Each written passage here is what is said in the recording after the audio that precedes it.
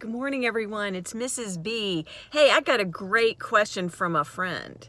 And the friend asks, Dear Mrs. B, why is it that I can't get rid of all the junk piled up in my closet attic? I've got the time, I just need the motivation. Well, friend, I gotta tell you, when we have all that stuff that we can't seem to get rid of, usually it's because we have some feelings attached to it. It might be sentimental. We might feel guilty that we spent so much money buying it and, it's still good, but we can't get rid of it. Well, I've got the thing for you to try. It's Lent, and I keep getting all these posts about the 40 bags in 40 days. Start small.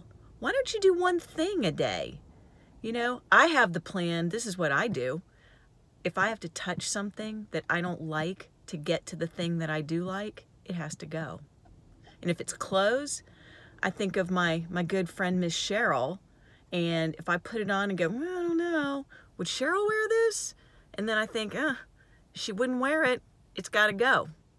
All right, think about it, friends. I'd love to hear your plans. Love you. Bye.